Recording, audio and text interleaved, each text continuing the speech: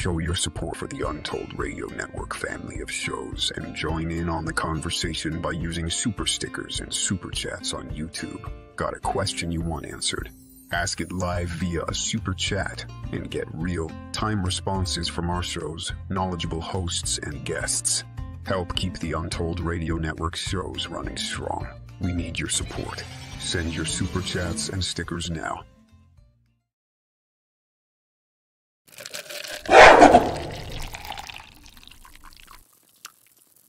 There's a place I have found in the shade on the ground, far from all worries and troubling sound.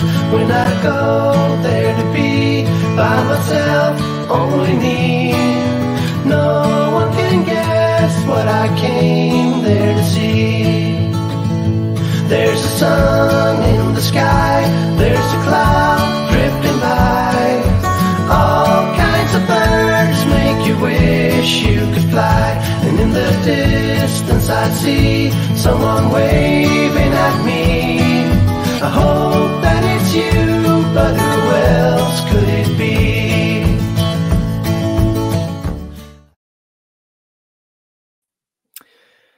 Hey, welcome. It's Monday morning here in the Untold Studios for coffee time. Quick weekend. It flew by fast, but it was a good weekend here. I hope everybody had a great weekend. We actually had the sun shining a little bit. It got above 30 degrees here. Melted a couple inches of snow. It felt almost tropical compared to what it has the last 4 months. So that was a welcome couple of days of sunshine here. Got a chance to get out in the outdoors and go for a few little walks through we were up in the Pine Island Forest for a couple hours Saturday morning, and that was fun. I tell you, I was a lot of tracks as far as the wildlife out there. God, I must have seen 10,000 sets of deer tracks, I swear. But even saw one set of bear tracks up there. So they were older. They were 2 days old, but I would have guessed it would have been a while before we started seeing them. But evidently they've got cabin fever too, maybe. I don't know. But welcome those in chat. Thanks for joining us. My scheduled host this morning was Jim Myers, and I'm hoping he pops in. Might be having some technical issues. I'm not sure. So we'll see where we go with that. Hopefully he shows up. There have been some things in the news lately that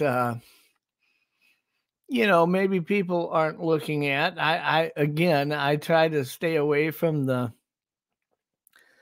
politically motivated and, some of the divisive agenda driven news stories out there. I'm really focusing more on the stories that have to do with animals and nature and the earth and even some of the paranormal. And try to pop them up here now and then. This one here I'll share, I thought was kind of intriguing. I love learning about animals, and their capabilities and things that science is noticing with them. And, I remember when I was younger seeing the movie Jaws for the first time. I don't know how many in chat can remember seeing that. I mean, it started a whole series of movies, Jaws 2, Jaws 3D. But, like most, none ever really topped the original. And, you think you learn about a shark watching a movie Jaws, but really, over the years, I've kind of had an interest in different marine life because I guess maybe that's natural. I love to fish. I do some guiding. I've been fishing my whole life, and as far as freshwater lakes go, I've spent a little bit of time fishing saltwater, but just that learning about life below that surface, to me is interesting. Well, here's a story about a 1,200-pound shark that has been hanging out lately off the Florida Panhandle. It's a 1,200-pound shark was tracked very near the coast of the Florida Panhandle on March 6, 2023. Now, first of all, I don't think that's an anomaly. Even great white sharks are seen swimming around Florida often. But what really blew me away about the story is the range they have. The shark, affectionately known as Maple, is one of the great white sharks tracked by OSearch, a global nonprofit mission. Its purpose is to help scientists collect previously unattainable data through a sophisticated system of tagging and tracking sharks. Now, through this research, they hope to accelerate the ocean's return to balance by protecting and educating the public about the balance keepers of the ocean, the great white shark. Maple was originally tagged by OSearch researchers on September 14, 2021, off Ironbound Island in Nova Scotia. The shark was named in honor of Canada's national symbol, the maple leaf. Each tag that OSearch places on a shark is equipped with a transmitter. Researchers use the transmitter data to track the shark's movement and behavior. When a shark surfaces, the transmitter sends a ping that helps OSearch locate the shark.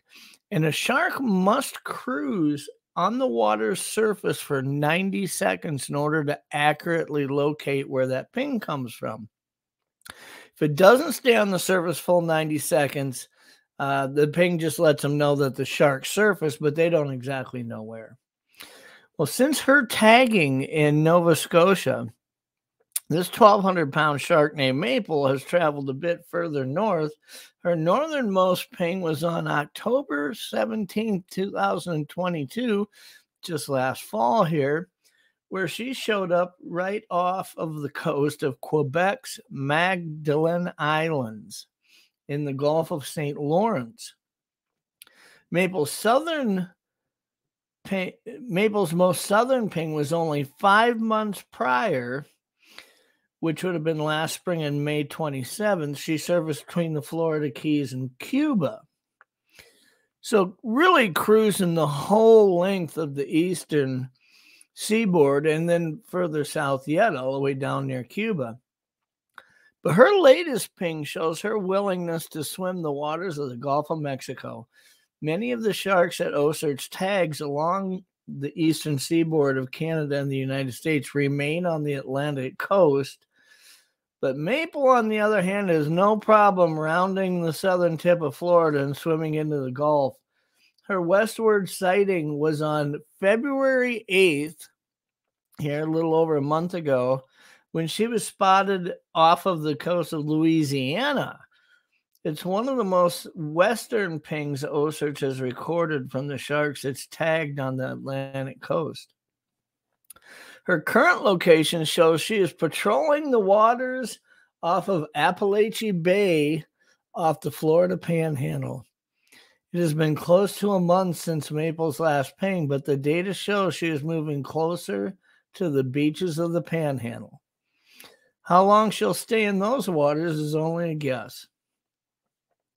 And like I say, why did I find that interesting? I don't know. I guess really the most interesting thing about the story is the range. I mean, from Nova Scotia to Cuba, to me, that's pretty incredible. But for this shark to circle the tip of Florida and come up all the way along the Panhandle over to Louisiana, and this is all within months. I mean, that's just amazing to me. It's just so amazing. 1,200-pound shark. So here's to you, Maple. I don't know where you're heading next. Hopefully, you can resist the urge to hang out too close to those Florida beaches and get back out into the open water. But yeah, no, I thought that was a really interesting article. I've got another one here I'll share. Let me pull this up.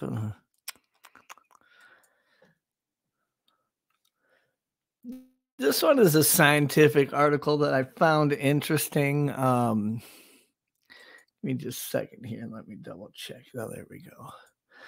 So in this article,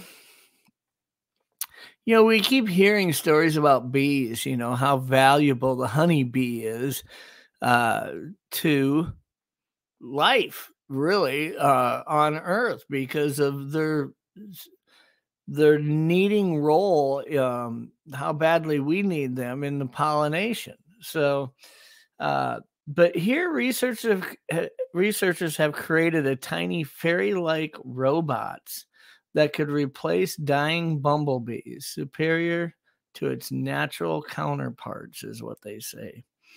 Now, this is interesting because there is a picture here. And this thing looks like the tiniest of dry flies you would use in fly fishing for trout. Researchers in Finland have developed small fairy-like robots that can fly, which could help to pollinate vital crops using the globe. Across the globe, I'm sorry. Created at Tampere University, these tiny robots are made of stimuli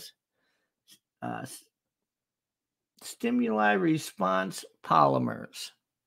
Stimuli response polymers, which in the past have been used as building materials in soft-bodied, remotely controlled robots.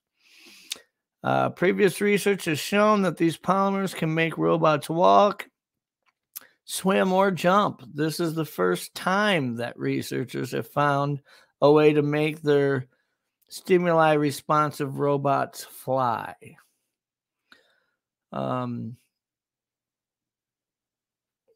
Weighing just 1.2 milligrams, these new Tinkerbell robots are so porous and small that they can travel by floating through the wind. They are also light responsive, meaning they can be controlled using light inputs.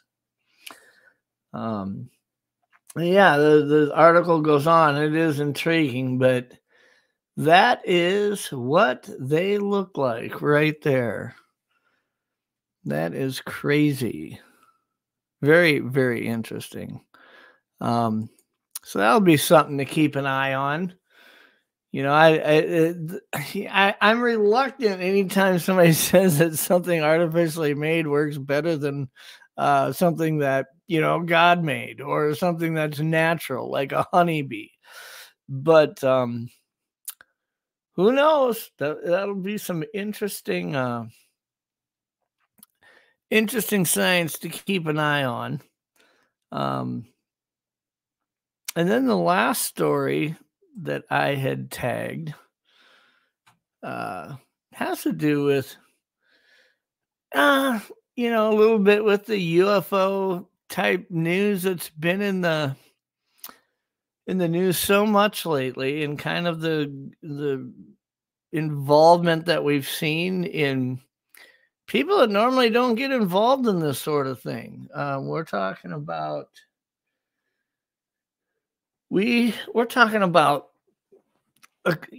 fairly well credentialed professors, some government officials, things like that. People having these open discussions now.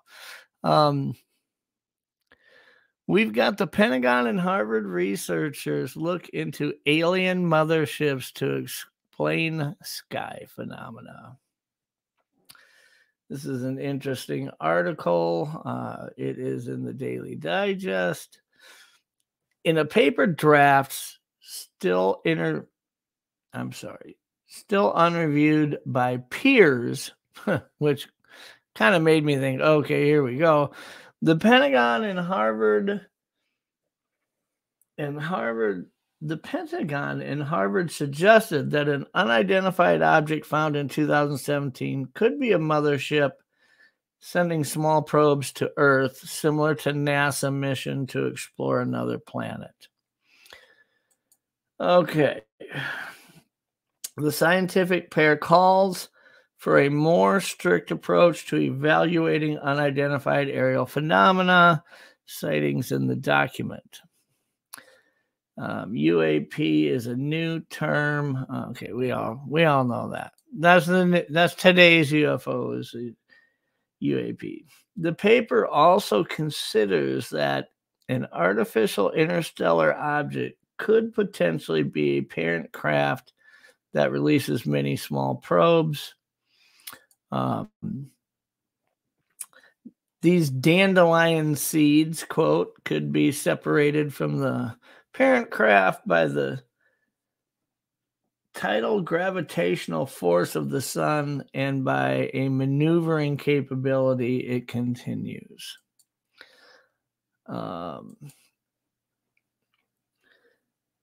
The paper attempts to use physics to rule out sightings of objects that seem highly maneuverable. Researchers looked at Oumuamua, I guess, a UAP found in 2017 by the Pan-STARRS telescopes near the Earth. Oh, wait, I should probably back that up. I don't know what this is a picture of, but that is what they're showing on that slide. Oumuamua, Oumuamua. I don't know if that's how you just pronounce that. This thing defied the laws of physics by appearing to move in a direction and speed that seemed impossible. It didn't generate a fireball or radio signature in the radar as it should have. Could be equipment errors. Paper also suggests an alternative possibility: equipment limitations and optical illusions.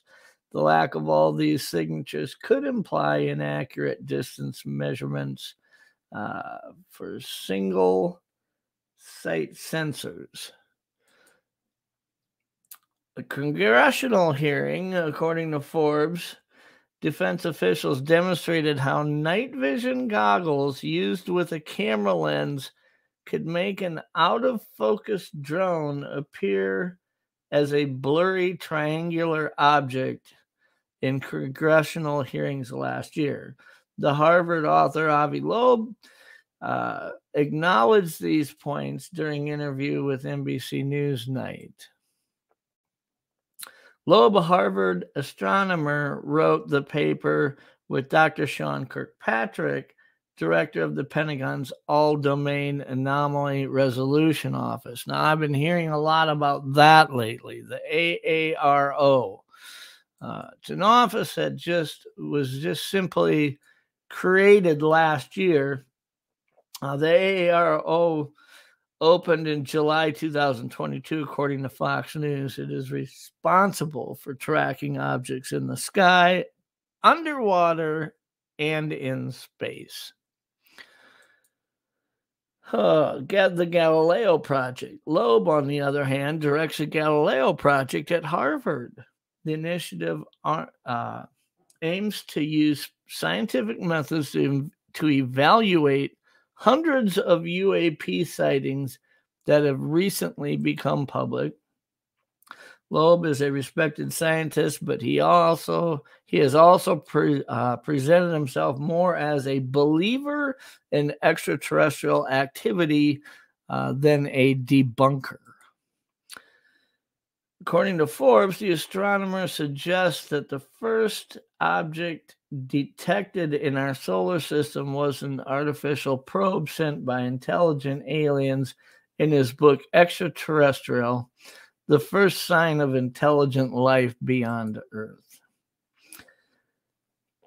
the magazine recalled that he has also argued that some meteorites that have hit the Earth might be interstellar and not from within our solar system. So yeah, that again, another interesting article in Science, whether or not you subscribe to what they are talking about there. I do think that it's interesting. I mean, I guess the most interesting part of it, I guess, is who's having the conversation, right? We're talking about a Harvard astronomer who's head of the department. And we're talking about some officials from the U.S. government having a conversation about how what may simply be a very, very large floating rock could be a mothership that is releasing these little dandelion seed type probes to take a look at the Earth. So that's interesting.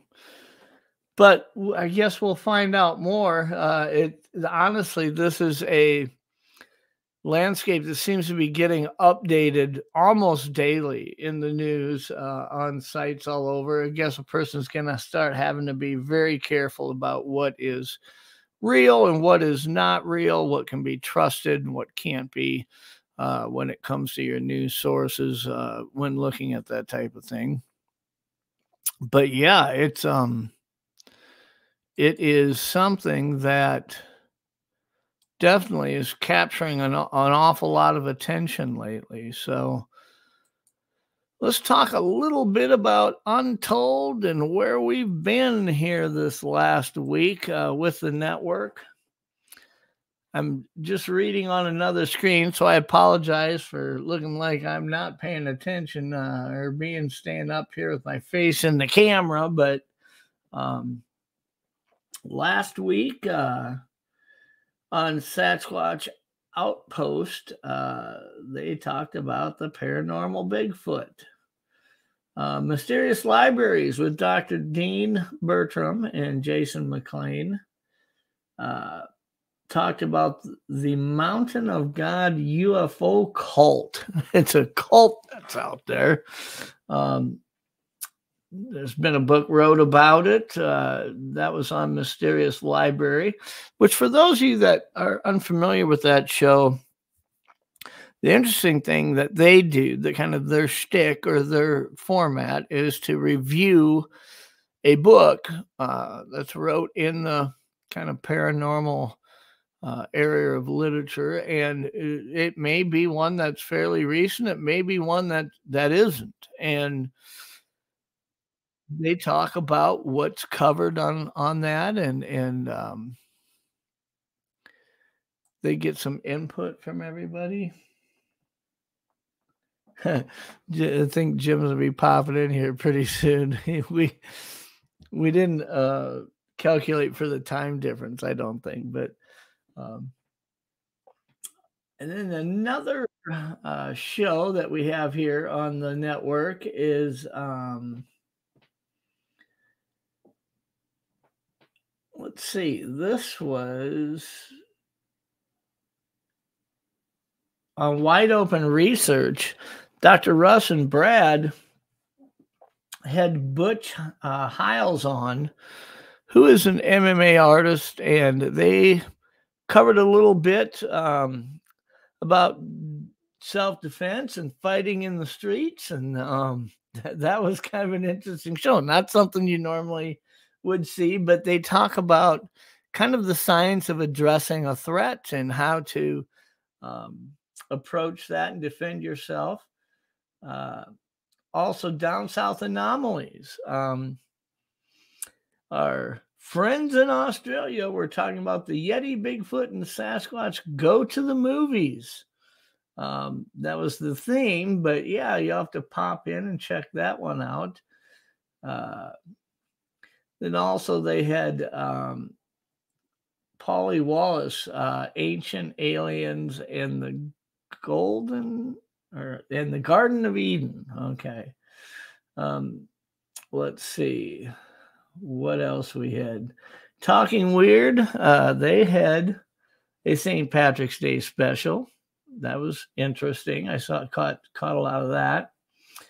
And then I noticed Dana and Tim last night on the Bigfoot Influencers had my guest from earlier last week on Monday, Todd Neese, on Bigfoot Native Culture and Conservation with Todd Neese. And that was a great show. I tuned in and watched that too. So got Jim backstage. Hey, Jim, how are you this morning? Good. Hey, I apologize about the confusion. I thought this was 10:30 my time. So, you know, whenever I make a thumbnail, I always try to reference East Coast time since that's the one everybody. So I put 11:30 a.m. East Coast on the thumbnail. And then when we're in StreamYard, I'm scheduling it. It wants to go by Central Time because that's where we are here at Untold. And then a lot of my guests in this community with Bigfoot are from the Mountain and Pacific time zone. So oftentimes we find ourselves wrestling with. Well, that was my bad. I apologize about that. No, that's all right. I'm glad you're able to make it and join us. So how have you been? How was your weekend? Week has been busy. I'm working on this new movie room for our museum, and it's going to be a cave, basically. So I've got wire mesh all around the room and spray foam and mortar mix, and it's a lot of work. But hopefully it'll be really cool when we get done.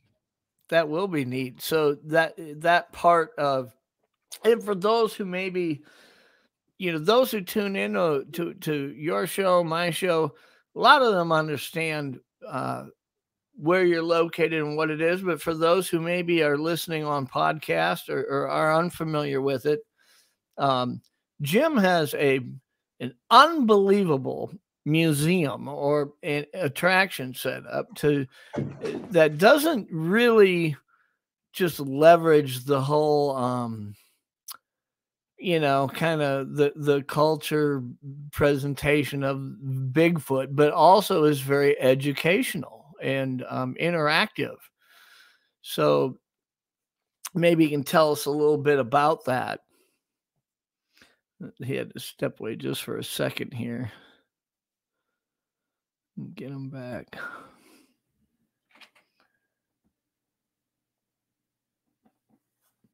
A lot of people popping in here into the chat this morning. Appreciate you guys watching and appreciate your comments. This day is incredible. My computer just went dead.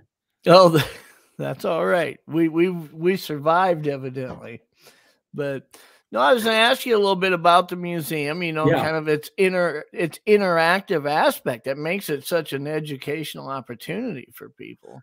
Well, we try to make it as interactive as we can. We don't have a lot of space. When I get done with this theater, we'll have about 800 square feet, so it's not very big. 850, but we have tried to make it interactive by adding a lot of. We have videos people can watch, multiple videos around the museum they can watch.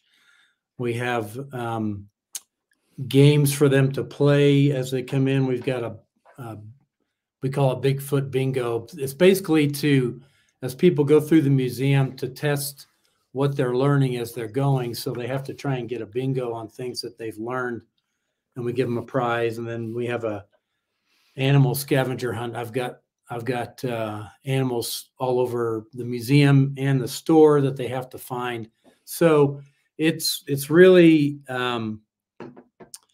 trying to, we've got sound effects that they can listen to. So I didn't want to make it just a thing that people walk through and didn't participate in any way in it. And so we're trying to make it as participatory as possible. And I think when we get this new room finished, we'll be able to seat about 20 or 25 in there. And I'm hoping we can do, in the evening after hours, do a movie or a documentary for people who want to sign up and come in. We can only fit that many, but those who want to come be a part of that can sign up. Right now, we have no space for anything like that, any meetings of any kind. So this will give us a little bit more space. Wow, that's exciting to know that you're growing as much as you can within the space you got. Yes, I suppose exactly. you're probably really making good utilization of every square inch you can find there. Well, the room that we're converting was a storage room, and we moved the storage, all the merchandise upstairs, and we had a tenant upstairs who's now gone. So upstairs became storage, downstairs becomes a theater. So we're just trying, as you say, trying to use as much as we can. Yeah. Well, boy, I'll tell you, as a father of 2 sons who, at their age now, it's hard to get them really intrigued. They've kind of got their own interests that they follow, but I can remember when they were, 6, 7, 8, 9 years old, to where you'd go on vacation and find an interactive experience like that, and they were just in it to win it, man. I can't imagine how, really for you, that must be one of the most awesome feelings that you can have, is to see a young person come in and just be captured by all of that. It is. And they get their parents captured. The parents come in often for their kids, even though it's not a museum that's designed specifically for kids. We try to cater to kids, but it's designed to be educational. And I tell people, in our gift store, we're intentionally having fun, poking fun at ourselves and Bigfoot and by the merchandise we sell. But once you walk into the museum, it's a very different situation. And we want it to be very educational and not be something that people would find funny, but that hopefully they find it interesting. But kids love it. We have families that come back over and over and over. Every year when they come to Colorado, they come to see what's new at the outpost, and it's great fun. Yeah. That's cool that you kind of have that contrast of, the fun and games that exist in the store area, but really a very realistic approach to the phenomena in the rest of the museum. And, it makes me think about when first of all, I wanted to say thank you, Uncle Bones. Thank you so much for the super sticker. That's awesome. But, we often hear, and I incorporate this into so many of my interviews, I'm sure you do too, where we're asking guests, so what first got you intrigued in this, right? And for many people, it's, the Patterson Gimlin film, or, they saw something that just kind of lit that little spark and got them going in that direction.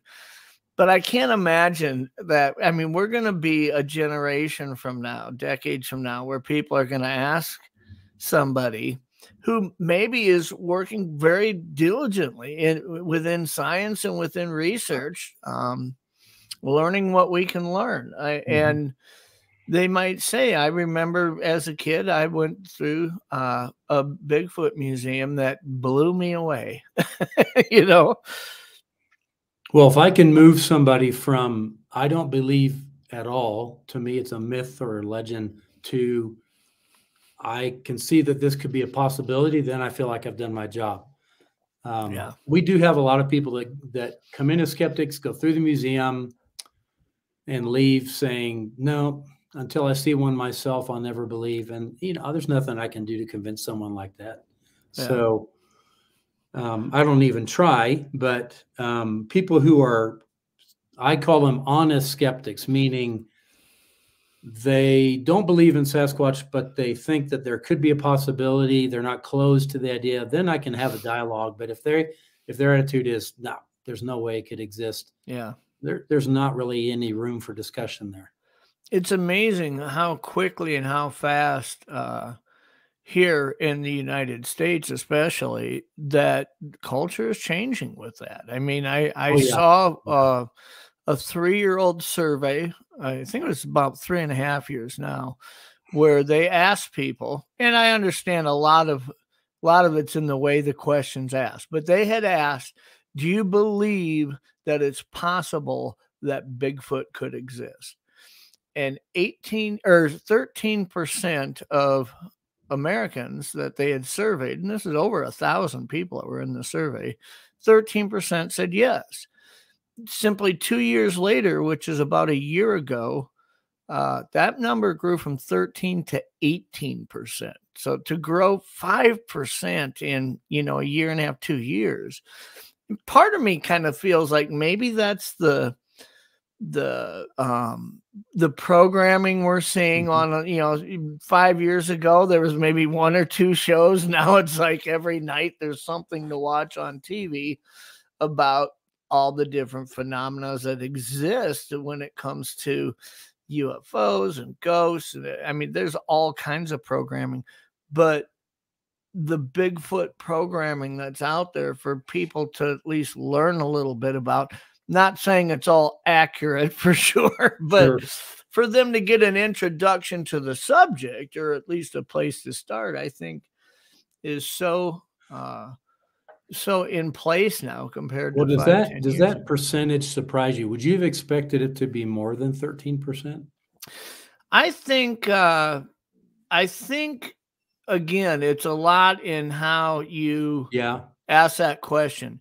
You ask somebody just out of the blue, somebody walks you and say, do you believe in Bigfoot? I believe that you're probably going to be looking at less than 10%. Do you believe it's possible that Bigfoot could exist? That's probably fairly accurate where it's at. I would think, though, that if they said, if you were to ask the question, when you kind of lead into it, and you see this done a lot, when you consider how much remote wilderness there is in North America, do you think it's possible that something could exist like Bigfoot and not be discovered yet? You might be pushing 25, 30% the way that question's answered. But well, here's something I would like to try, and this will take some figuring out, but I want to get in touch with as many organizations, Bigfoot research organizations in the country as possible, and find out how many sightings have they documented of their own people or people that have come to them. And my computer keeps telling me it's going to die here, but it's plugged in, so hopefully it doesn't. But the figure is thrown out there, 10,000. I believe it's higher than that. I believe the number of eyewitnesses is significantly higher than that, but I don't have any tangible data to prove that. So, I want to get a hold of every Bigfoot museum in the country, all the research groups that I can reach out to and say, how many do you believe you can document, and see what number we come up with, because I think it's a large number. I think that less than half of the people who are alive right now who have had an encounter have probably came forward and reported. Oh, I agree. Most people don't say anything. Yeah. No, I went decades without saying anything, just because, one, the career path that I chose, I was going to create financial suicide if I talked to anybody. But part of that is creating an atmosphere in which it's okay to talk about it, that it isn't taboo. Exactly. And I think that that's key. And so I love seeing more and more research organizations popping up, more and more events taking place. I know there's part of us that tongue in cheek says, man, how many more conventions do we need? But understanding that all of these conventions, whether or not you feel the speakers are the same ones every year, or, they just, some people want to look at them and try to attribute a 3-ring circus type mentality to some of them. That I don't do that. I look at every one of these as an opportunity for somebody who may have had an encounter and for whatever reason couldn't find the right room to stand in and open their mouth. This is an opportunity for them to talk to somebody and say, this happened to me. And I mean, there's probably that's another thing I want to count. How many Bigfoot events are there every year in this country? And there's got to be 50 to 100, somewhere around there. I mean, I think if you added them up, there's probably, I would guess there's probably over 200. I mean, because, we hear about the bigger ones, but, there's a lot of little ones, though. There are a lot of little ones. And even some of them may have just started as camping outings amongst 10 or 15 people, and then it just kind of grew, and then they thought, well, look, we would just as well get a speaker next year and spend a day talking about this stuff. And so these casual events have kind of grown into formal events, I think. And there's as you said, there's the big ones that can draw several thousand people, but I know a lot of conferences, and we've put them on, we would have 100 or 200 people there. And we felt good about that. I mean, that was a good draw for our area. And, those kinds of conferences, there could be over 200. Who knows? Because they don't publicize nationally. They'll publicize in their state or in their region, but that's it.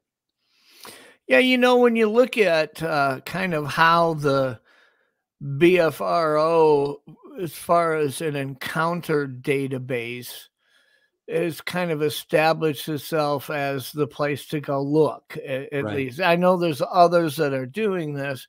We've got the Bigfoot mapping project, things like that. But, that's kind of what I look at the BFRO as being very useful for, is just the fact that they have a very organized, high collection of encounters recorded.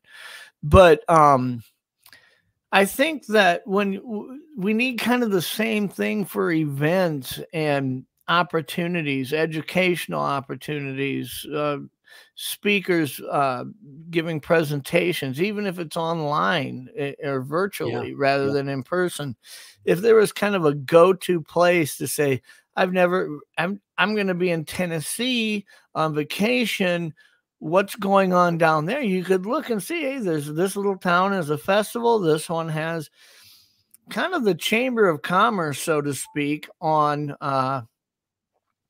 Bigfoot related events. I think would really be interesting. I know there's a ton of places that do that, but boy, I'll tell you what, almost every one of them, you go look at what they've got scheduled, it's a fraction of what's really happening out there, because I don't think there's a go-to spot that everybody recognizes, And you get speakers from every persuasion when it comes to Sasquatch. Obviously, you've got there's at least 4 categories, I'd say, of those who would say Sasquatch is an ape or some version of ape, that they're some version of a human, that they are aliens, or that they are the Nephilim or some biblical historical figure. So, and the good conferences, in my opinion, are the ones that have people from multiple persuasions so that you can hear different perspectives on that. And because every one of those groups has their, what they believe is their evidence and their reasons for believing what they do. And to be honest, none of us really know. I mean, come on. That's one thing that we wrestle with as hosts. I think, I try to get a lot of different viewpoints but I try to look at, I often say I start with the flesh and blood approach to this. And then when my data shows me something different, I'm willing to walk somewhere different.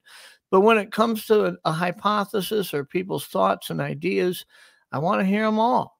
Sure. Because Sure. even if I don't agree with it or I don't subscribe to that theory, that doesn't mean I can't learn something from it. No, exactly. Um, Exactly. And to me, a good researcher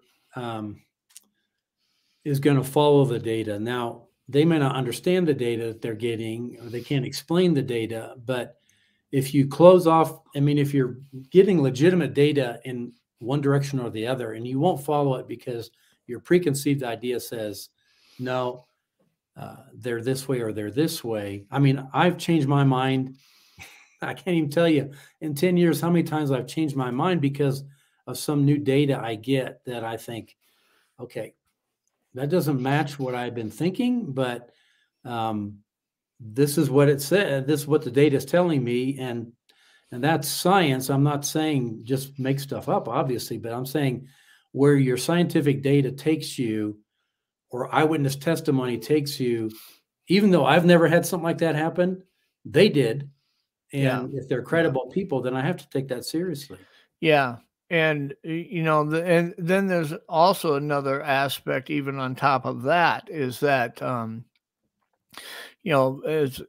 one of the things that I've noticed, I'm certainly not going to say that anybody who comes to me and says they've had an experience that automatically I must believe them. I mean, I get that, right?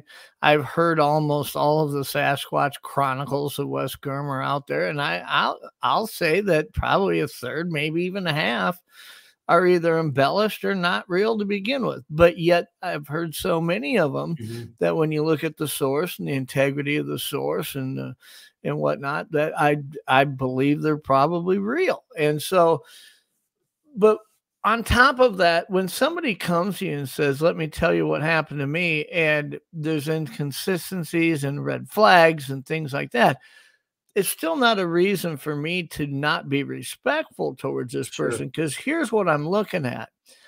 If I don't believe that happened to them, but they do believe that it happened to them, they are in a position where they need, some type of assistance here, whether that's somebody to listen to them, whether that's professional evaluation. I don't know. But I mean, just to hear somebody say something and think, well, because that's never happened to me, there's no way that could happen to you, is the absolute worst approach that you could take to this. But yeah, I mean, it's like crossing over to another topic of UFOs. People that say they've been abducted. I've never been abducted. I hope I never am. But people that say they were and can tell you everything that happened. I mean, yeah, for me to say, no, that didn't happen to you. One, what right do I have to say that? Because I'm not the person that experienced it. And even with Sasquatch, I try to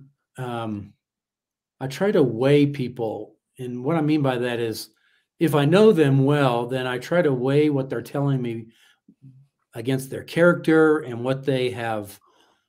Do they have a habit of lying about things? If they do, that's one thing. But if they don't, then they're either telling the truth or they're telling the truth as they experienced it. And so I can't say, no, that didn't happen to you. And to be honest, in all the years I've been doing this, I'll bet I've only met or had people come to tell me a story, a handful who I thought were really just out there. I mean, just lying and trying to impress me with what they were telling.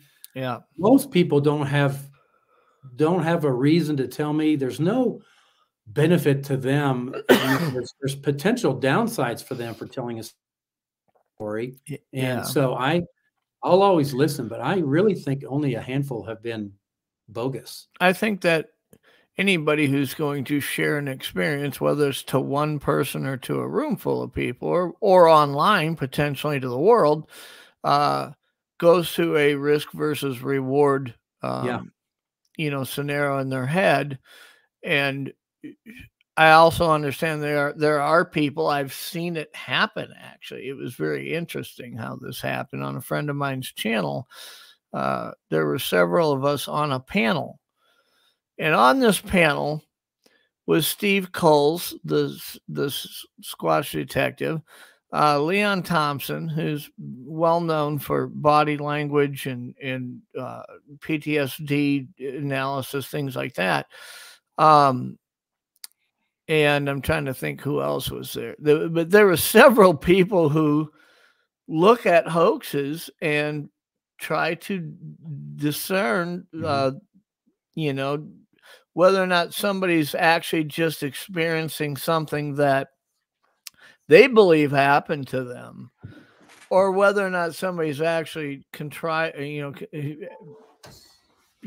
of premeditatively putting together a story to garner attention for whatever reason. Right. And we had a guy pop on that started making some really outlandish claims, and everybody on this panel was asking him questions about, well, what about this? How did this happen? Can you tell me how that happened? They certainly weren't attacking him. They were asking very valid questions. And in the end, the next day, this person contacted one of them and said, I'm not being honest. I made that up. And they, instead of disowning this guy or lighting him on fire, they got to know him very well, started communicating with him, because there was this intrigue of, why does somebody do this? Yeah. And they found they got to know him. They actually took him out to eat. They actually took him out in the field and showed him what it looks like. But this guy was lonely. He had lost his family members.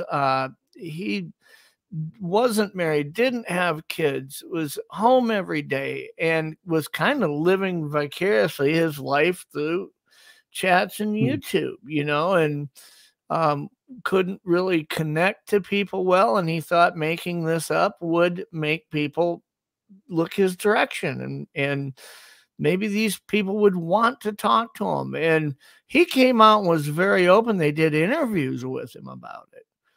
And quite honestly, I mean, you couldn't help but show some compassion to how this man felt and where he was when he did this. It wasn't some villain who came out and tried to deceive everybody for money, Well, no, and at least he had the character to come back and say, okay, I have to confess. I mean, a lot of people wouldn't even have done that. They would have just wanted you to believe that what they had said was true. And so that showed some character for him to come back and, apologize about that. That to me is something.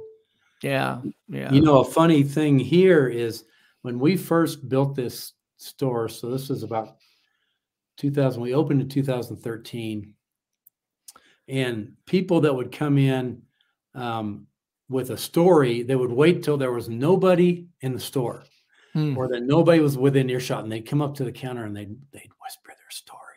And now this has changed dramatically, because now people will come and they'll walk up to the counter and they'll tell their story, and other people in the store I see turning and listening or moving closer so they can listen. So then we'll end up with this group of people around the counter listening to a story, or if I'm telling someone a story, other people in the store come and listen. So that kind of stigma, I think, is going away when it comes to this topic. Yeah. Maybe you should make kind of the confessional over in the corner with a curtain on it and a camera in there. They can just go in, pull the curtain shut, and say, that's funny. I'm going to tell my story. Yeah. It'd be interesting to see. I'll hear your story in secret. And no, that's funny. But you're right. What you said earlier, most people don't ever talk about it. Many people don't ever talk about it. Yeah. I think just having that, you see that a lot. We talked about that before on the show, where, some of it's just the environment you walk into. I've seen it with Dr. Russ Jones and Brad on their show, Wide Open Research. Russ has walked up to people in parking lots at Menards and other places and said, do you believe it's possible that Bigfoot could exist? And he's filming them. Just, hey, I got a TikTok. Just wanted to ask you a quick question. Is that okay? And they're like, yeah. And he says, do you think that Bigfoot could exist? You get an awful lot of no's, or I have no clue. But every now and then you get a person saying absolutely, and they start going into a story about how an uncle this or whatever. And it's just amazing how some people, it wouldn't matter where they're at. If they've got an opportunity, they're willing to talk about it. Other people, not really the same. I mean, walking into a restaurant in Kansas City, Missouri, and saying, does anybody ever had an experience with Bigfoot? Everybody's going to look around. Even if they have, they're going to look around. They're not going to say I'm not raising my hand first. Yet No. you walk into a bait shop up here in northern Minnesota, or a backpack kayak shop in Spokane, Washington, and say, has anybody ever had an experience that didn't have a natural explanation to it that could have been Bigfoot? Hell, probably half the place will raise their hand. Probably. You know, it's just, Probably. it's a little bit easier environment to have the conversation. But I agree. I gotta ask you about as far as, you know, obviously when you decided to kind of start the museum, I'm kind of curious as to, was a lot of this stuff that you were featuring in there and going to put in there part of a personal collection, or is it, do you have stuff there that maybe is on loan from other people that people can look at? Both. We opened it in 2016. So we opened the store in 13, even though in 13, we were mostly a grocery store and a little bit Bigfoot. By 15, I'd say we had made a transition, but we opened the museum in 16, and we opened it in phases. We had one phase we opened in 16, then we expanded it in 18, and we're expanding again now. But and it started off with basically my own research, a lot of photography I had done of tracks that we had found, of tree structures, of things that and I actually built a Bigfoot out of, that was quite a project. I built it out of high density foam that I carved, and it took me about 3 months to build it, and it turned out pretty well, I have to say. But we called him Boomer, and so we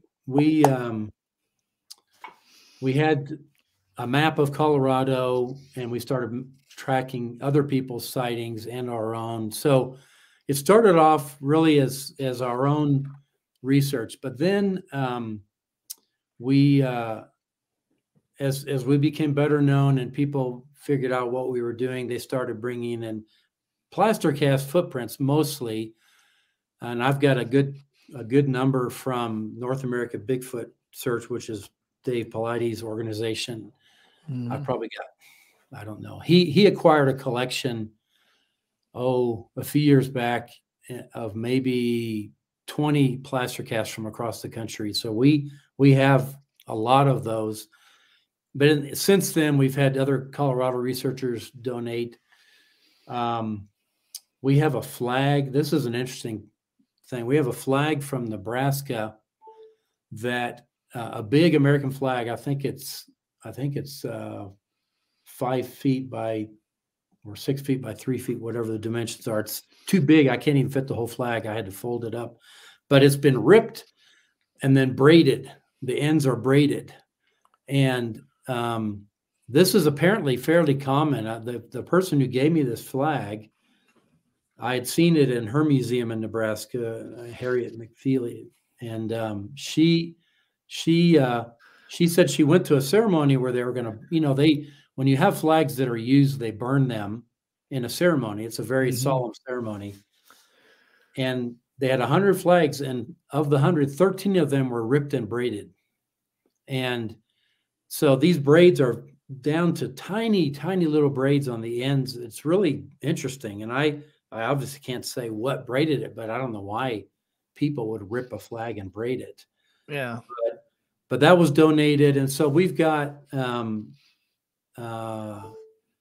so some sculptures that were donated. I mean, we've tried to go beyond what I can acquire in my own research and bring in evidence from other researchers as well, because I think that makes the museum richer the more people that are represented in there. So yeah, it's a mix of both. Nice. You know, when you came to the network and joined Untold Network doing your show, I was excited when I first talked to Doug about it, because Doug was telling me, you know, this guy's a true cowboy, man. And you know, I grew up in South Dakota. My dad has a ranch out by Fort Pierre in the middle of the state. Lots of horses, spent time riding horses, some horses that weren't real friendly and others that were. But I was the son of a hunting guide who, you know, he did an awful lot of guiding. My dad did up in northern Idaho, all across Montana, Wyoming. And a lot of these were kind of pack hunt type outings where you'd take 2 hunters and you'd have 2 guides that you're using horses to pack wall tents and, you know, everything, a firebox, everything you're going to need to survive for 8 to 12 days, completely off the grid. I mean, nowhere near a convenience store. Food, everything. Yeah. And so when I started watching some of the things that you've shared on Facebook and kind of the amount of time that you do on horseback, I found that really intriguing because, you know, when you go back and look at the original Patterson-Gimlin approach, there wasn't 4-wheelers and pickup trucks, and you know, they were in a very remote area and they'd rode in on horseback. And I'm often intrigued by that natural, quote, approach to something like that. But can you tell us a little bit about what it's like for you? I mean, you know, do you have the horse? Are they your horses? Are they somebody you go with, or how does that? What's it look like, Jim? I have owned horses. I don't currently, but no, it's a friend of mine who's my partner when in the horseback side of it. She lives about 2 hours south of me at the bottom end of my county. She's got 7 horses. She used to do outfitting in the Sierras in California for fly fishermen. She would take guys, the fishermen would hike in. She would, like you were saying, she would carry all the gear in on the horses. And she did that for many years. So she had experience. Her horses understand the packing concept, and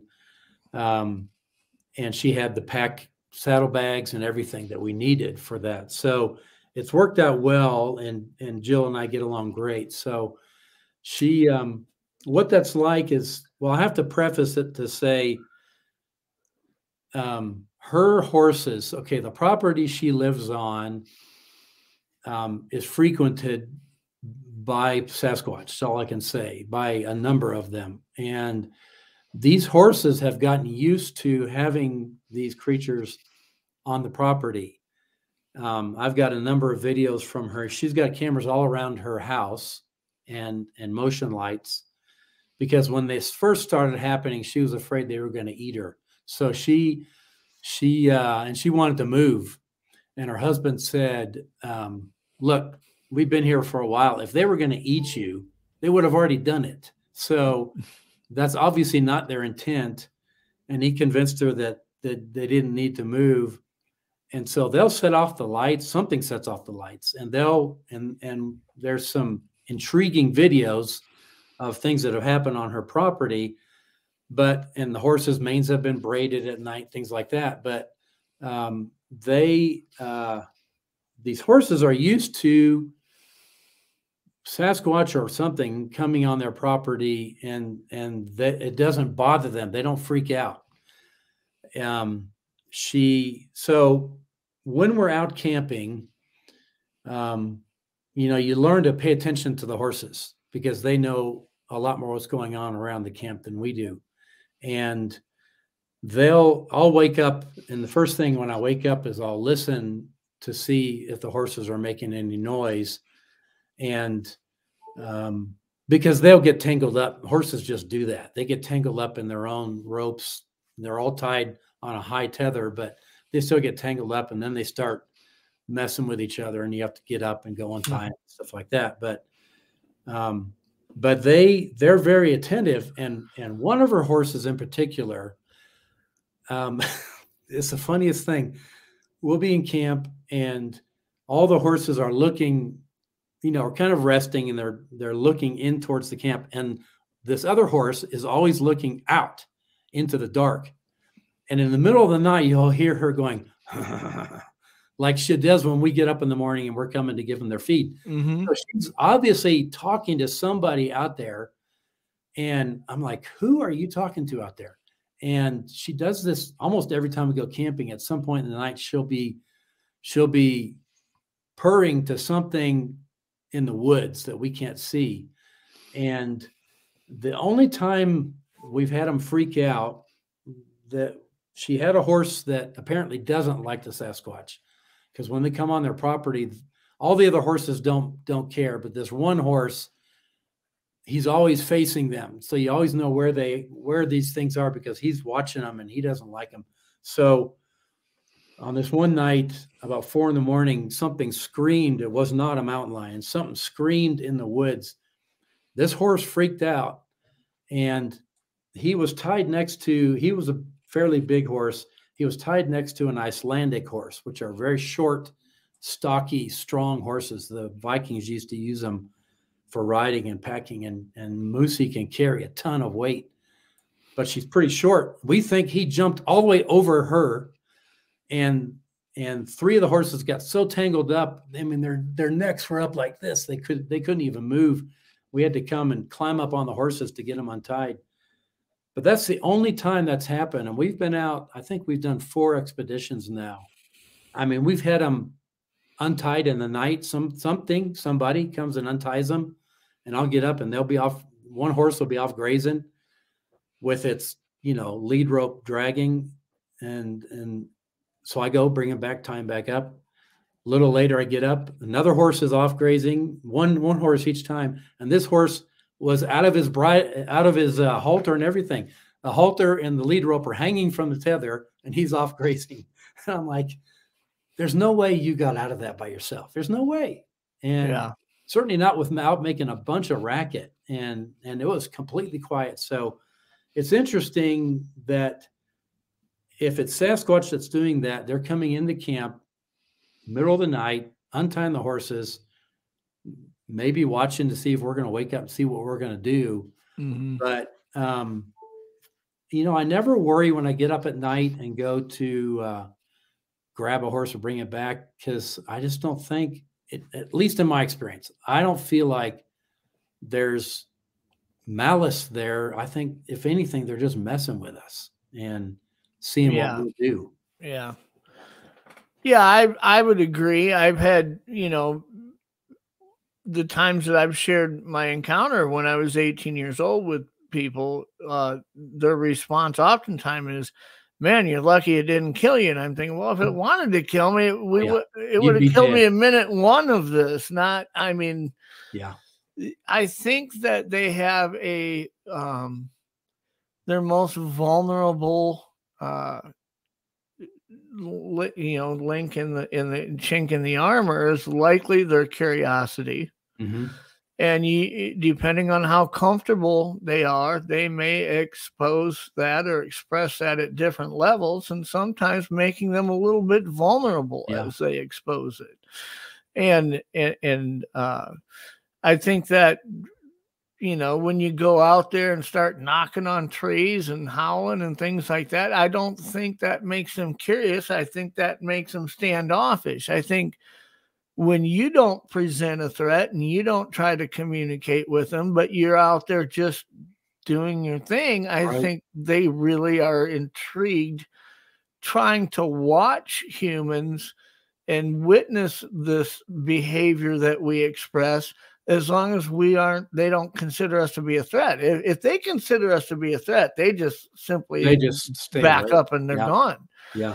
If you think about that, we've got probably 10,000 encounters that exist, let's say, whether they're recorded or not, but you could probably multiply that by 100 as far as how many times people have been in the presence, and Sasquatch was aware of them. They weren't aware that it was there, and they did something that made it say, I don't need to be here. And it just simply withdraws back into that wilderness. And you weren't ever aware that you were near one, I agree. I think their tendency would be withdraw, not attack. And so, sure.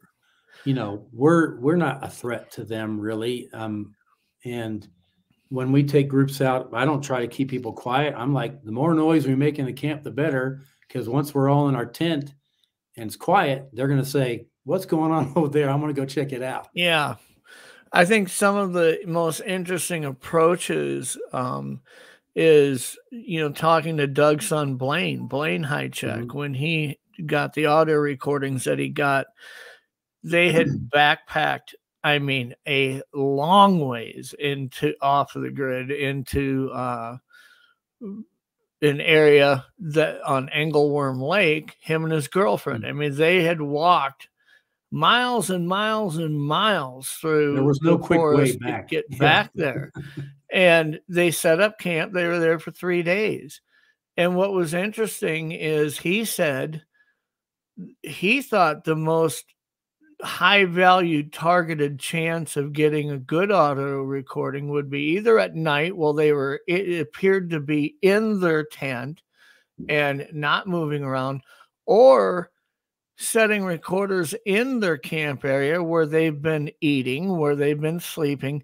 And when they go on their day hikes that are 3-4 miles long, maybe something would look at that and say, this is an opportunity to walk up and look at this campsite closer. Yeah, exactly. And I think he's absolutely right. They look for opportunities to express that curiosity and exercise that curiosity without being vulnerable.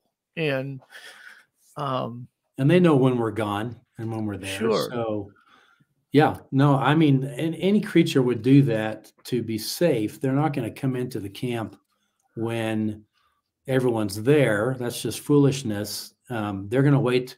Even if it's a coyote or a bear or something, they're not, everybody's sitting around the fire. They're not going to walk into the camp. So they'll wait till we're in our tents or we're gone, and then they'll sneak in and see what they can find to eat. But Sasquatch, being far more intelligent than that, is obviously going to choose the best moment where they're the least vulnerable. But yeah, I agree with you. It's amazing to me, though, how often they seem to come into the camp when we're asleep, or they think we're asleep.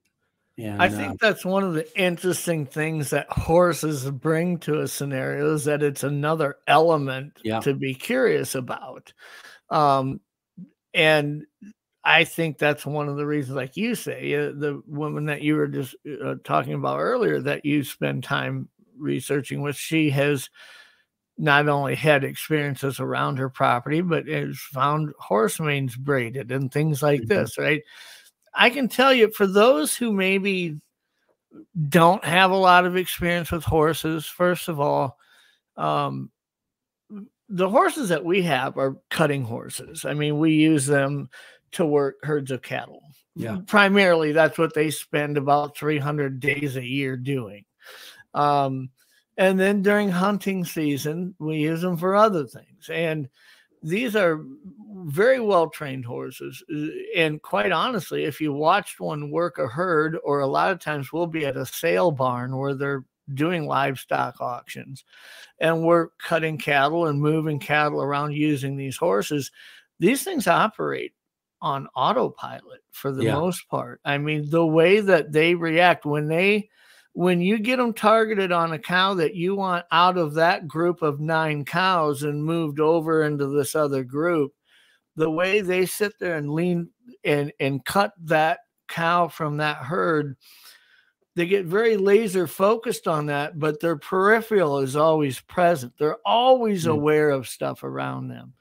And when you ride these horses, when I'm hunting with them, I mean, they are aware of everything. I mean, I'll have a horse while it's walking be looking fixated to the left, and I'll in one stop him and I'll direction, start glassing it and realize there's 4 coyotes that are 1,200 yards out on a tree line somewhere. I mean, they're just in tune to everything. No, they and are. I'm not saying all horses are, but a lot of the horses you see used in those applications are. Well, we've got where we ride, there's a lot of badger holes and prairie dog holes that a horse can break a leg in. And so Sure.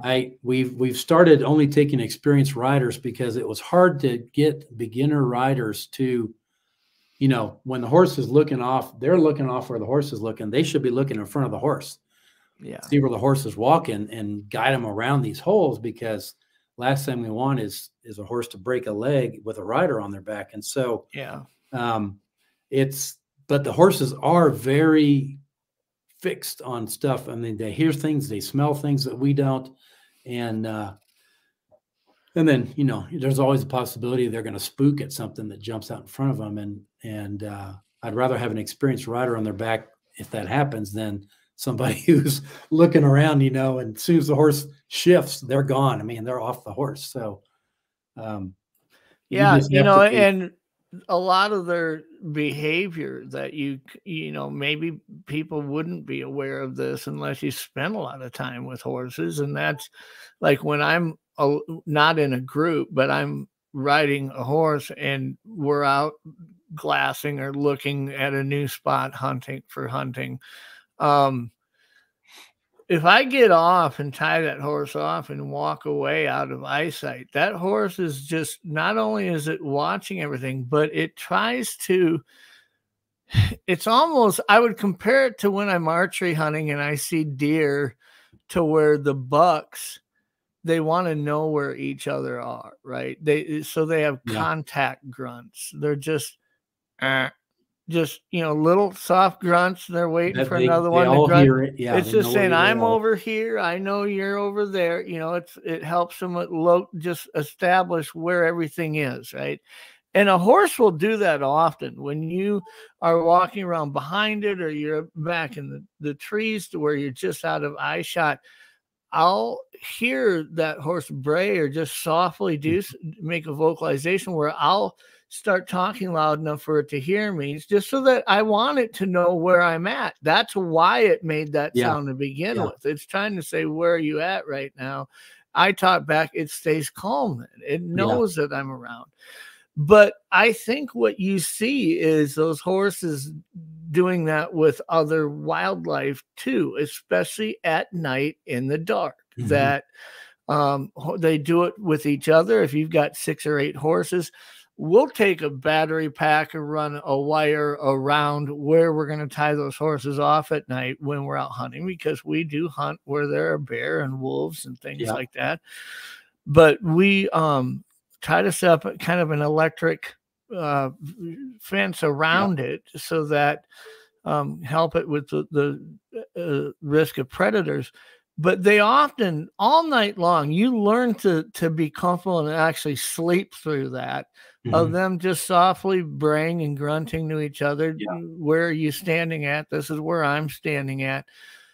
But I've also seen where that what you set up is stepped down and knocked down, and I didn't hear them make any sound all night long. It's almost as if something did it that they were comfortable with. And when a coyote or something is in that area, boy, those horses will let you know. They are a lion or a bear. Yeah, for sure. Boy, I mean, it is crazy how tuned in they are. So, and you also realize that when you set that fence up or that wire up, those horses don't go near it. They understand where it's at. They will not touch it. And so at night, when you see it knocked down and yet they didn't make any vocalization, I've asked other guides about this, because I'm in a network of different hunting guides that guide big game hunters up in Montana and Idaho. And that's when I asked them, have you ever seen anything that didn't seem to have a natural explanation? That's the type of things they talk about. not vocalizations or wood knocks. They'll say, man, I had our horses up, the electric fence was knocked down. It looked like a human or a bear or something walked through this, right? We know the horses didn't, and yet the horses didn't make a sound all night long. And so they were confused by that. And I'm thinking to myself, something that knocked that down was something that those horses weren't afraid of, or at least they felt comfortable around. If a coyote knocked that down, they'd have made all kinds of noise. I know. So to me, those are the intriguing discussions that happen. I'm not saying it was Bigfoot, but you know, when you start going through what could have taken that electric fence down that horse would have been comfortable with and not alarmed to, knowing that the horse wouldn't have done it themselves. Yeah, that really gets to be an intriguing thought process. We don't have electric wire. What we do is we put up motion light barrier behind the horses, and I can't tell you how many times in the middle of the night those lights will go on in order, 1, 2, 3. I mean, fast like that, and you're like, and you get up and you look, and there's nothing there. I'm like, what could cross that fast between all those fields of motion and set off 3 lights in a row, one after the other, and there's nothing. You can't see anything. Yeah. And it's a mystery and the horses aren't reacting, but you know, I mean, you wake up and you're like, and it's like, what? And you look out and you're like, there's nothing there. And a lot of times the first night when we'll go out and set up camp before any guests come, we'll just sleep out. We won't even sleep in a tent. We'll just sleep out in sleeping bags on a tarp. So you're really aware of what's going on around you and noise and lights and stuff. In a tent, it's a little bit, you know, less, but yeah, that one never ceases to amaze me that those lights will go off. It's not like one here and one here. They go off in order, like something ran across that field. They were just tripped in. That's interesting. It's I often, and I've talked about this, you know, this network of guides that I communicate with, and I send them business, they send me business. And it's just interesting because, you know, if I was to ask any of them, have you ever seen Bigfoot when you're out in these remote areas? And we're talking about guides that spend probably 45 days a year to where they are really, I mean, you watch the show alone, that's the kind of areas that they're in, that type of remoteness. And, you know, if you were to ask, have you ever seen anything like Bigfoot or Sasquatch, even if they had, I don't know that they would admit that, right? But when you say, have you ever seen or had anything happen to you that didn't seem to have a natural explanation as to what it could have been? There's a lot of interesting conversations that follow that. And these are people who know what everything sounds like. They know what everything looks like from great distances away. They've spent so much time in these areas. So when they say, yeah, here's something weird that happened, then you pay attention. Yeah, that's usually it will lead to something where they aren't acknowledging that this is Bigfoot or Sasquatch. And I'm certainly not going to say that it was, but almost all of those scenarios in my mind, I'm thinking it could have been, because they're just, you get to where there isn't another plausible explanation for what they're describing, you know, but you know, I'm not going to try to sway them in that and say, dude, that was Bigfoot, whether you realize it or not. I hate when people do that, but I mean, we don't know. We don't know. You know, I do not want to speak factually on a subject that we have very little facts that we operate on. If you didn't have a sighting, a visual sighting, it's like you're saying, something knocks over your electric fence or sets off the lights. I don't know what it was, but whatever it was, I never saw it. And I couldn't tell you what it was. I noticed a question here about the last question down. Actually, I'm interviewing Adrian Erickson tomorrow night. It's a pre-recorded show. So that question might get answered tomorrow. I think we talked about some of the video footage that was taken during that those 5 years of that project. So if that question isn't answered tomorrow, write me or whatever, contact me, and I'll be happy to dialogue with you about that. Sure.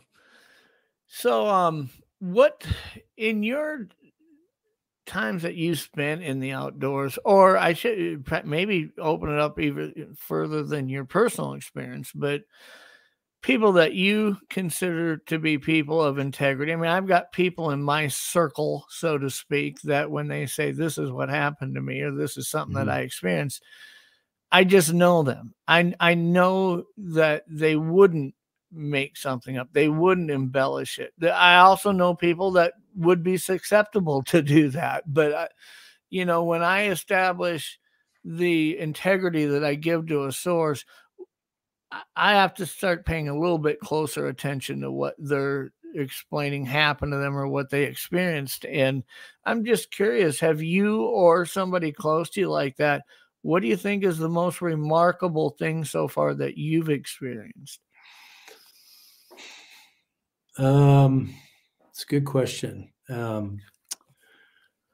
Probably, I mean, a visual sighting is an experience. I've had one that was daytime, about 200 yards from me, up on the side of the hill. It was on a rock, standing, looking Was down. it in Colorado, Jim? It was in Colorado. It was about 13 miles from our store. It was early in the morning. I was fishing at this lake. It's a very popular lake, and it's one where we've had a lot of encounters reported to us. And so no one else was up at that hour. And I'm always looking around. I fly fish, and so I had just cast, and I'm always looking around. And I looked up, and I see this figure standing up there, huge figure, and I knew where it was standing. I had climbed to that spot before, and it was on my hands and knees. I mean, it was so steep, I could hardly get up there. And so I thought, I don't think anybody could get up there camping. And what is that? And it was all one color, very large, very tall. And right at that moment, a fish grabbed my fly. So like an idiot, I took my eyes off of this being and looked at the fish and looked back. I mean, 3 seconds max, and there was nothing there. It was just gone. And so that was interesting, and that was the only visual that I've had. I've had lots of encounters at night where I've had something outside my tent, and I sleep in a tent, but also in a hammock a lot, and I feel like a big burrito hanging there in the woods.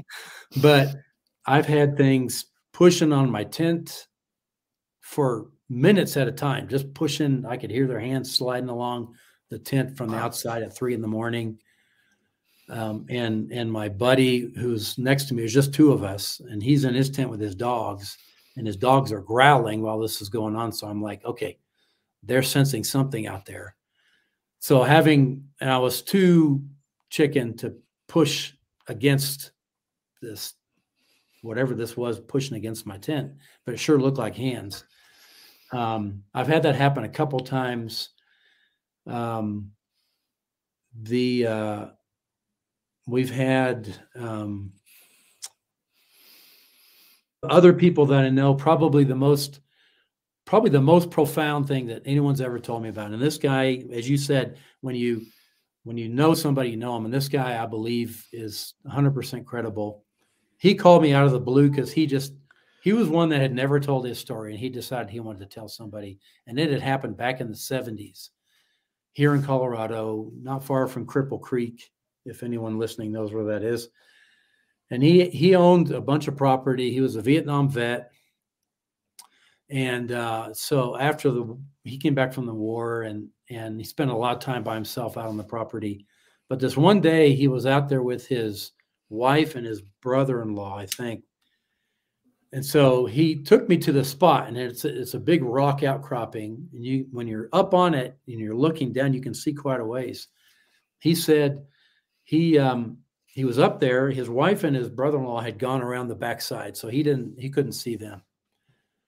And he looks down and he sees something down below, and he's trying to figure out what it is. And it stands up, and he realizes it's not a bear. And so he's like, oh my gosh, is that a Bigfoot? And so he yells at his wife and his brother-in-law to come, but they can't hear him. And so he looks down again and he sees it going off, and he sees it grab a smaller one and move off into the woods where he couldn't see anymore. So he thinks it was a female and a juvenile, but so they go off, and he turns and he yells again for his wife and his brother-in-law. He turns back, and there's this big, much bigger one down there walking up the hill towards him fast.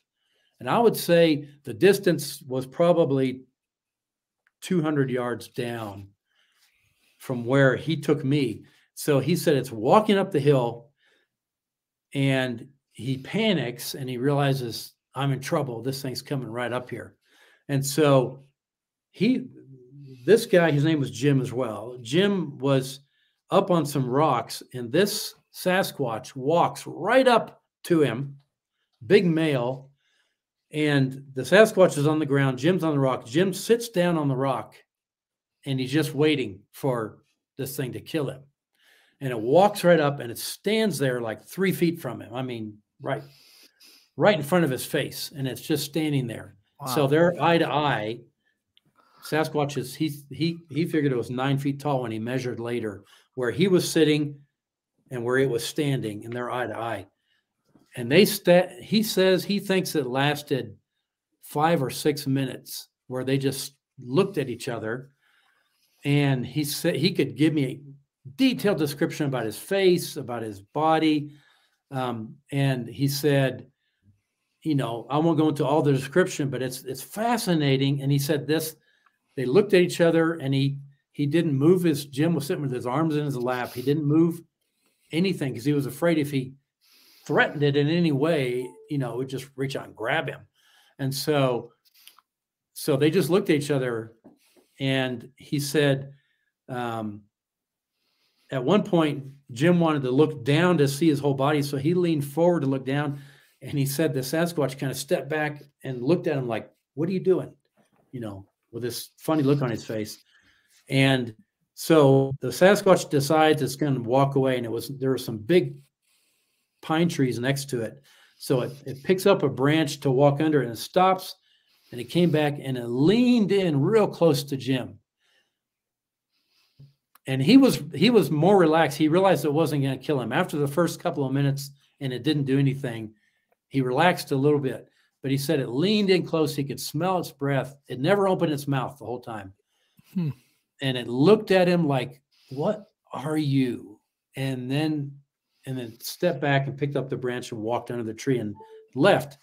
And he said, as he told me this story, I said, well, if that were to ever happen again, and I'm sure it never will, because that's a once in many people's lifetime experience.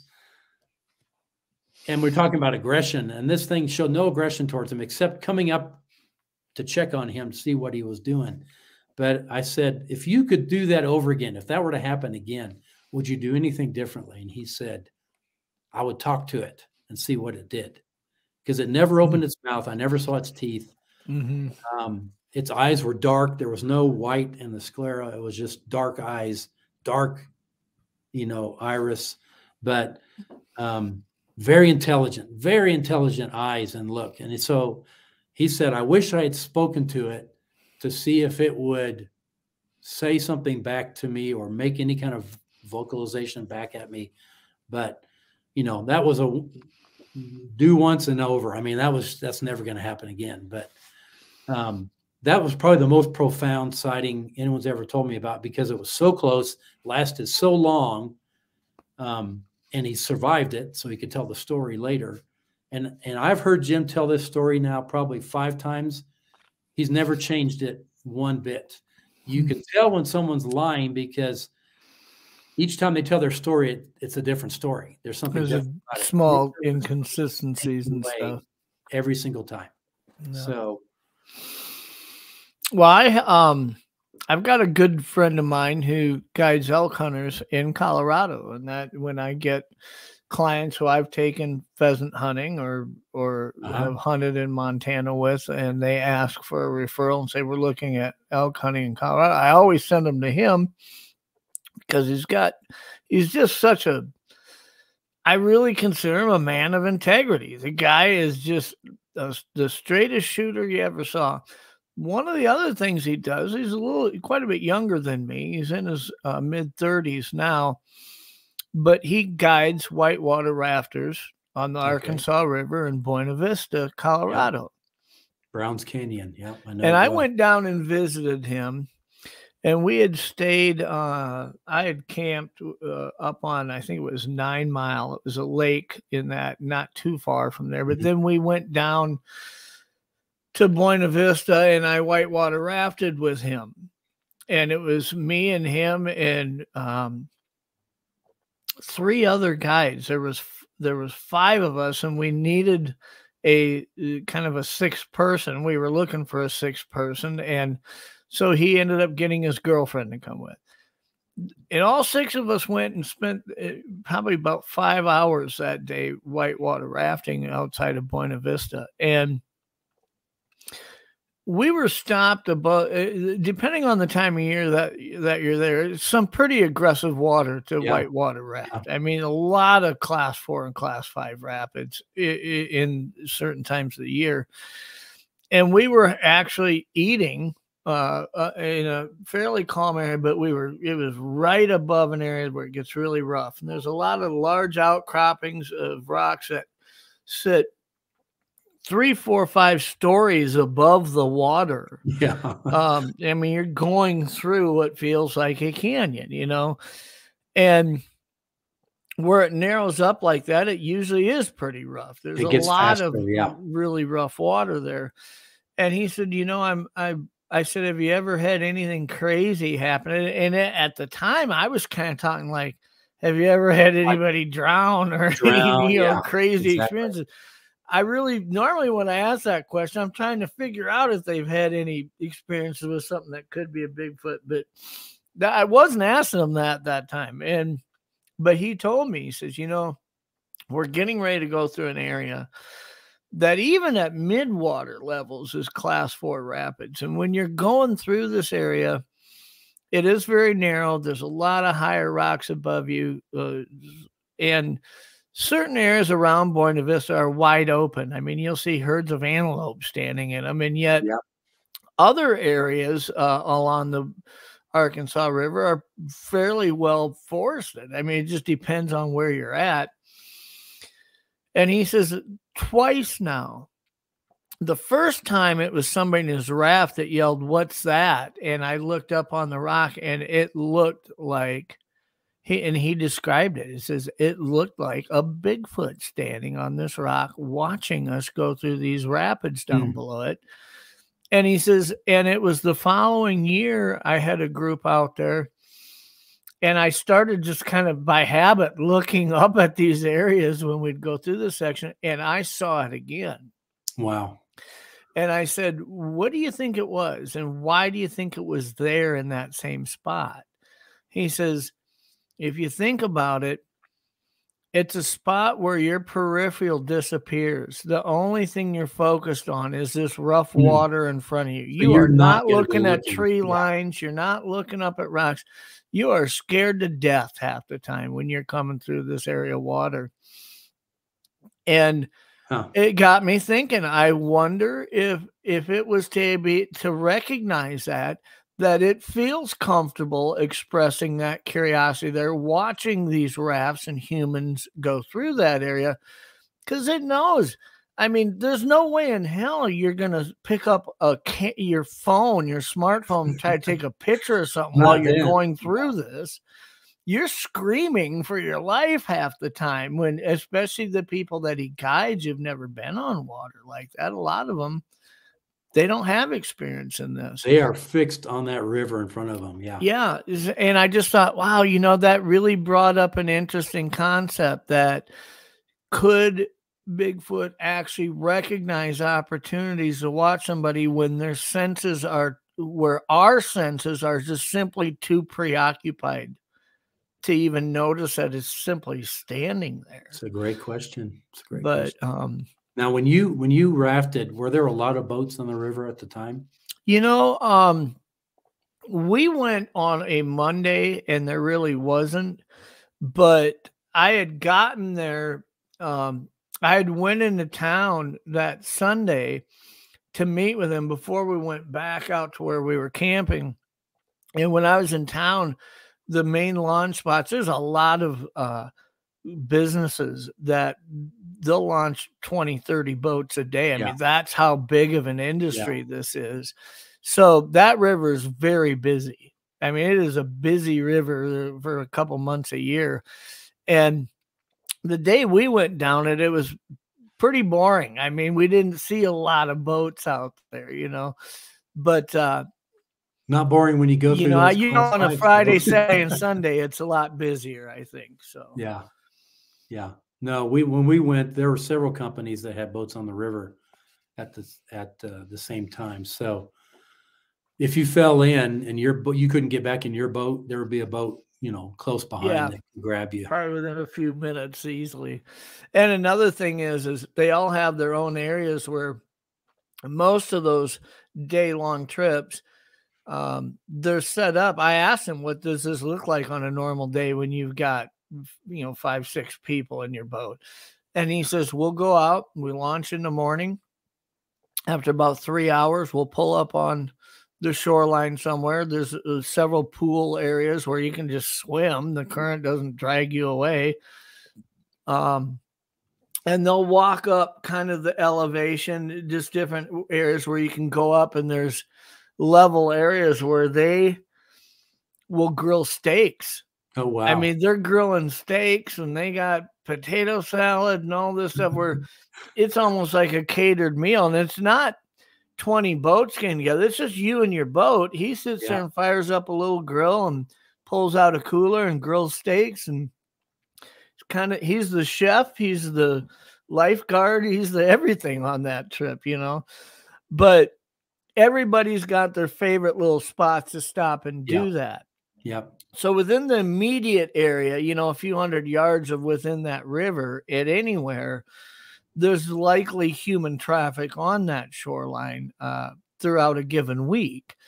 But then there are certain areas of that river that are, half-mile long where you're canyoning in with walls on each side of you, and it's extremely rough water to where on top of them rocks, I don't know if humans ever go up there. I don't know how they'd get up there in those areas, So you probably went north of Buena Vista and came down. Yeah. Because that's the rougher, more skilled area than the lower section. Yeah. Well, this is the first time I'd ever really been whitewater rafting. So when he said,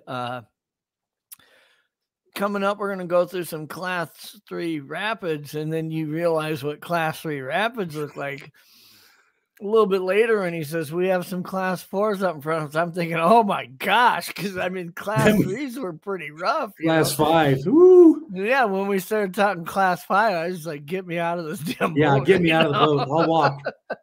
Yeah, for sure. But it was an interesting scenario of the 2 sightings that he had explained. Just the fact that it was in an area where, like he said, with the first time, it was a younger girl who was like 10 or 12 years old, who was with her parents on this. And she was kind of sitting down in the bottom of the raft while everybody else was paddling and maneuvering and screaming their heads off. And she looked up and said, what's that? And he said, I looked up at this thing and it looked like a really, really large human, except it was all black and it was hairy. But I think you're right. Those are areas probably it would be really hard to get to stand where that thing was and look down at the river. Oh, yeah. Because it's not a trail. There's no trails up there. There's nothing. It's just the river. And so you'd have to hike over some rough terrain to get up there just to be able to look down. I mean, that's... Well, and it's an area where there's a lot of bears around that area too. I mean, when we were camping at up on 9 Mile on the reservoir, we it was a campground, but yet we had hiked, almost a mile out from it to where we set up tents to camp. And I mean, one of the federal officers came by and talked to us that day and asked us, "Do you have a sidearm?" And I did, and I thought he was asking me because I was going to be in trouble for having it. No, he was making sure that we did. Yeah.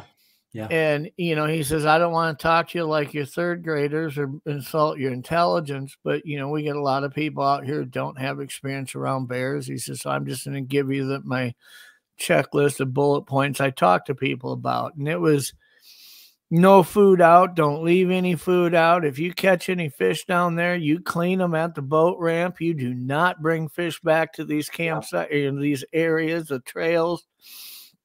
And that night we had 2 bears in our campsite. And I spent a lot of time around black bears and whatnot in northern Minnesota, but I've also spent time around areas that have had brown bears in them, and in Montana and whatnot.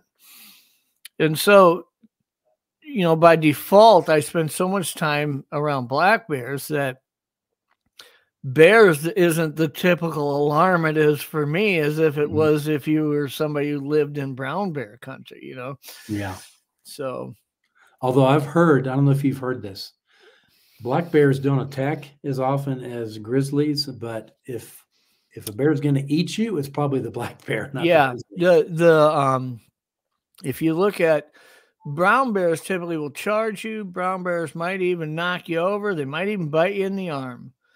But if you were to tell most of these federal officers and these guys that have experience in investigating bear attacks that somebody had their arm ripped off or somebody lost their life, it's almost 90% of the time it's a black bear. Yeah. I mean, the ones that choose to engage they're without go a turn-off switch. Yep. Yeah. But, well, I tell you, Jim, it was awesome having you on this morning. Who do you got coming up again this week? I've got Adrian Erickson in a pre-recorded show because Adrian is currently in Zambia. So I had to call him from Bailey to Zambia. So the quality isn't fantastic because I had to do it at home, but it's all right. I mean, the sound is good. So just talking about his experience with the Erickson project. And the week after that, I can't remember. I know I've got somebody lined up, but I don't remember who it is. So I'll let everyone know tomorrow who's coming up for the next week. So it's crazy how fast these weeks go by if you just measure it from show to show, isn't it? Yeah. Yeah. Well, I've enjoyed this. Thank you for having me on, Jeff. Yeah.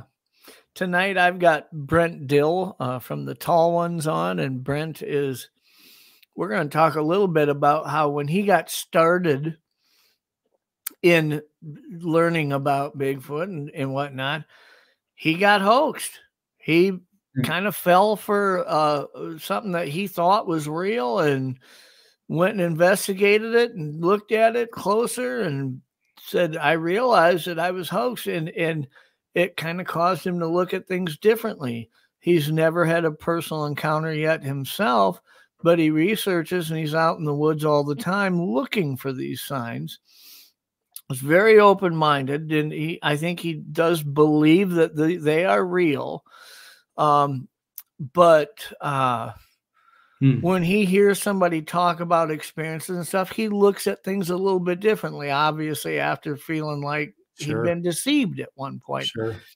But he uses that to his advantage. I see other people in the community that kind of their niche is to just expose hoaxers. And, that's not really that. He doesn't really take that in your face approach to that, but he is very realistic about details and what should be there, what you should be able to recall when things happen to you.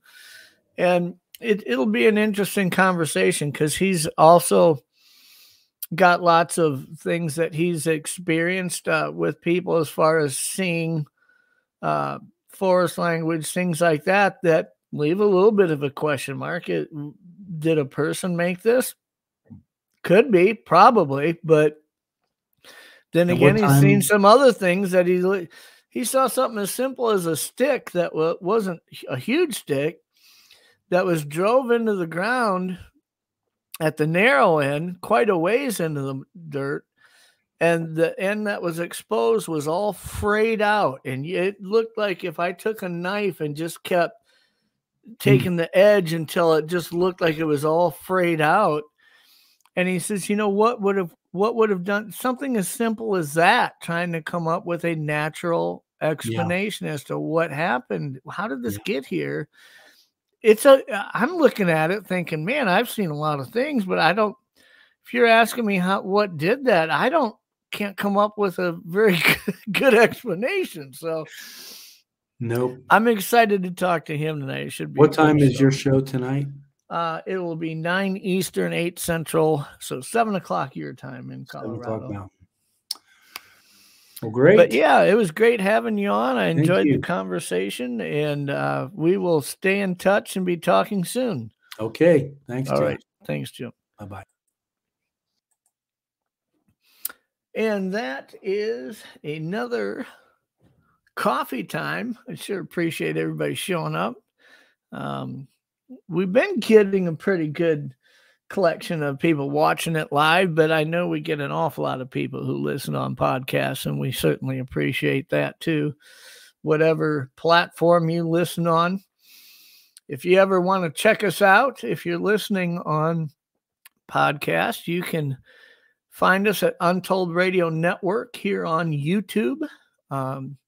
Subscribe, turn your notifications on, and we've got, at the moment, 8 or 9 different shows that occur throughout the week that kind of cover all areas of interest. I mean, they're like Jim's show and my show, kind of focus more on the Sasquatch phenomena, but Mysterious Libraries with Dr. Dean and Jason, they talk about all areas of the paranormal, and there's everything in between.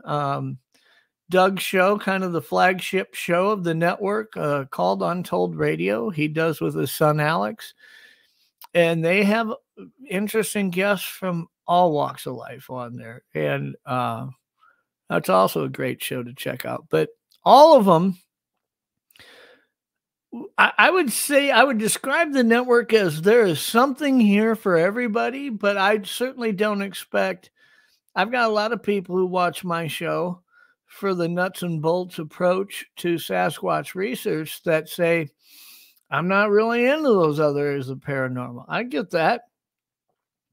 There's other people who maybe check out the shows that cover ufology, but they aren't into anything else. But there's certainly something here for everybody. So turn your notification bell on and at least check out and see if this is a show you'd like. I myself, I'm kind of gotten addicted to watching a lot of the other shows, even ones that aren't kind of in my corner of the room, so to speak, just because I don't have to agree with somebody to be able to learn something from them. And I find that happening often. So I would encourage everyone to who's listening on podcasts, at some point, come check us out on YouTube. And also, if you're just typically watching it when you're at home with nothing to do on YouTube, but you've got the ability to access the podcast platforms while you're at work or while you're driving in your car, do so. Pick your favorite one, whether it's iTunes, Spreaker, Spotify, iHeartRadio. We are on all of the platforms. Just find Untold Radio AM, and you will be able to access all the shows that you see here on YouTube. So other than that, I would like to tell everybody, I hope you all have a great week. I hope everybody's doing well, and got a lot of inconsistent weather out there across the country. Typically spring in our area up here, comes with a lot of threats, and we get high water levels depending on the rainfall, flood threats. We get tornado activity. I mean, we're kind of entering that time of year where there's a lot going on weather-wise. So everybody be prepared, be safe as we enter this spring. And I look forward to seeing you guys all next week.